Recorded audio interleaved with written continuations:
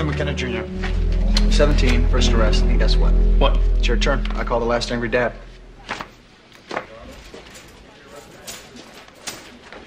We have a lead we want to follow. As soon as we find out anything, we'll contact you. It's just that they went everywhere together. If Heather's dead... Let's not get ahead of ourselves. Does the name Shannon Draper mean anything to you? Only that she's the madam to the stars. She paid off your sister's apartment at least 2 months ago. Are you implying that Michelle is a hooker? Let's not jump to any conclusions.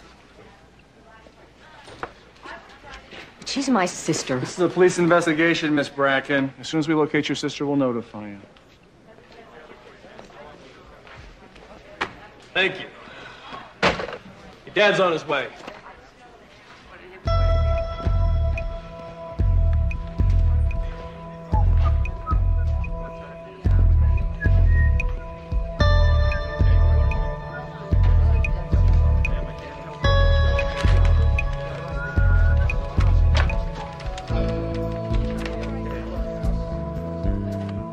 Hey, is this Alan Jenkins? I'm calling on behalf of Officer Chris Kelly. She's needed on patrol this evening, and she regrets that she has to cancel dinner. Me? I'm her partner, Officer Del Toro. I'll tell her. Bye.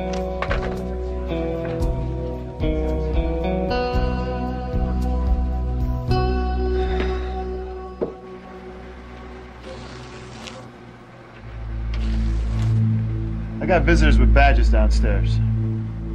Detectives? No, my cops. Sure.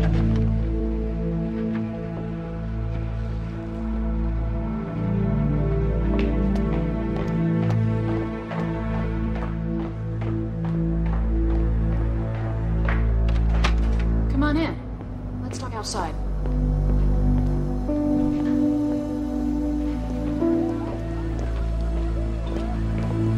Draper, do you have any idea why we're here? I'm praying that girl you found last night was not Heather Robinson. I'm afraid she was. I have several questions for you. The first being, why haven't you contacted us? Look, officers, if I contacted you every time one of my boarders didn't sleep in her own bed, we'd have to install a hotline between us. Ma'am, we believe Heather's death wasn't accidental. Someone killed her? We're not sure. That's why it's important to retrace her last steps. Do you have any idea who she was with last night?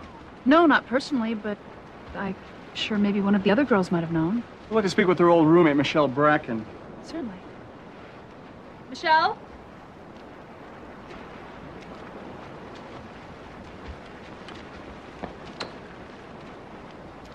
These officers want to ask you some questions about Heather.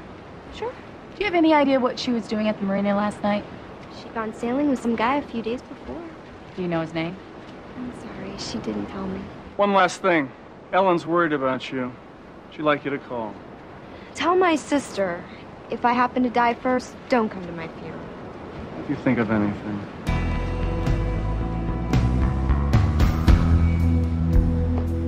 What the hell do you think? Just what the hell do you think? Thank you for calling me.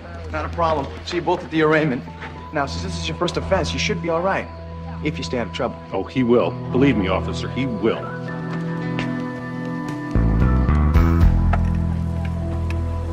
Got your message, Lieutenant. What up?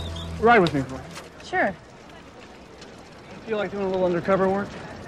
Oh, man. How did Chris duck this one? She was with me when I met Shannon Draper. Okay, well, what about my backstory? Who's gonna vouch for me? Thought we'd take care of that right now. Lieutenant, are you sure I'm the right type for this? I think you're perfect. Margot Reese, Cory McNamara. Hi. How you doing? So, you need a crash course in the good luck? I guess. I busted Margot a few times. I got her to change careers.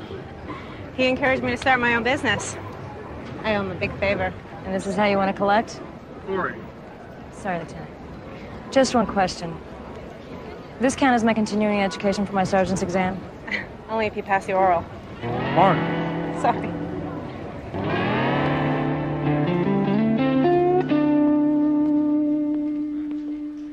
Officer Kelly, your lieutenant said you found Michelle? Your sister is fine, Miss Bracken. I take it she didn't light up at the sound of my name. She lit up all right, but not in the way you'd want to see. I've heard that Shannon sends some of her girls overseas. We've heard that also, but... Please, can't let her leave the country.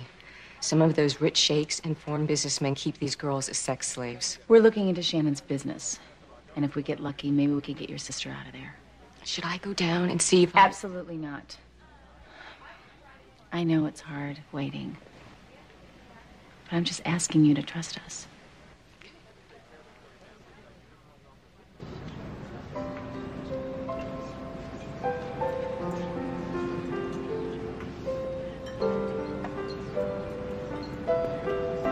Sorry I'm late, Alan.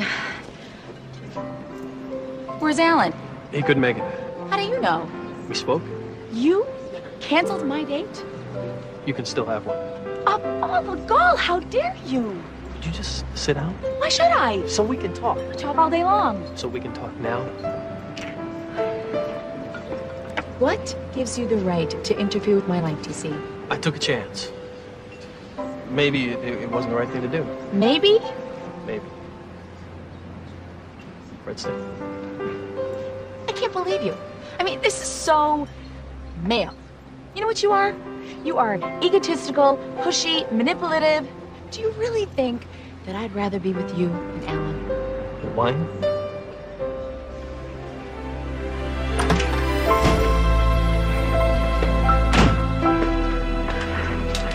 I forgive you. I know. It's the worst thing anyone has ever done to me. I know. I really hate you. I know.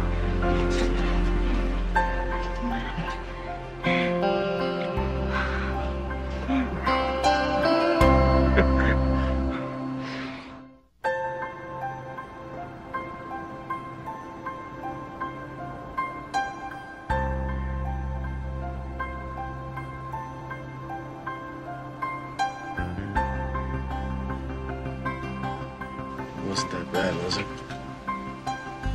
No. It was that good. We were that good. Yeah.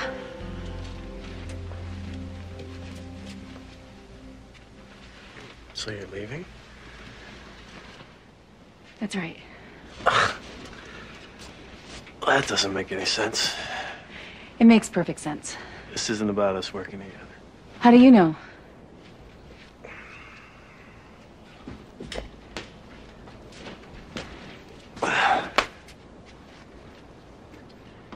Because if it were, you'd be telling me about how this is bad for our careers, or how if Palermo finds out, he'll transfer us, or how you don't want me worrying about you every time you go after a perp. All these things are true. Maybe. But you're more upset than that. Are you really so afraid to be happy? And why would I be happy about losing my best friend? That's not gonna happen. Why wouldn't it, TC? I mean, every time sex is involved, the friendship takes a nosedive. Sex is one thing. Love is another. One of us has to think clearly about this. Why? Why? Why? This is more than about thinking anymore. It's about how I feel. About how you feel.